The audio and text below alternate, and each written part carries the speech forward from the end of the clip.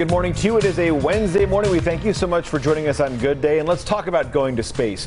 T-minus 12 hours until history gets made today here on Earth and in space. This is so incredibly cool. I love it. It is. Elon Musk, SpaceX will attempt to launch the Inspiration 4. It is the world's first all-civilian crewed mission to travel into space. The flight's mission is to raise money and awareness for St. Jude Children's Research Hospital because one of the astronauts is actually a cancer survivor. So the 5-hour launch window, it opens at 5:02 this afternoon. The capsule will blast off from NASA's Kennedy Space Center in Florida.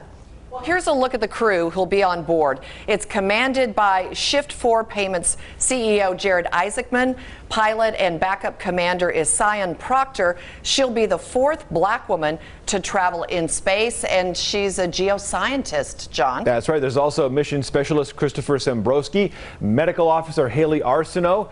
In fact, that 29-year-old, that's the youngest American on board, the first with a prosthesis, and first pediatric cancer survivor to go into space. The flight's mission very personal to her. She spent a year in treatment at St. Jude's, which is benefiting from this flight, but she was 10 at the time. Now she's a physician assistant there. Surviving cancer made me tough, and I think it taught me a lot about going out of my comfort zone. And the journey has been so much fun. I think going to space will almost be the cherry on top of the most incredible year I've ever had.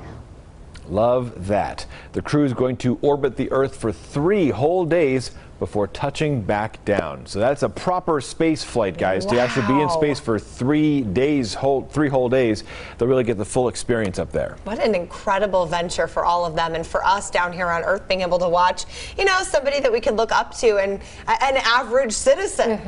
Isn't it unusual that civilians now are just blasting off in rockets like every day? It's pretty soon won't be that big of a deal. No, it just shows that it is a big deal. We all have the right stuff.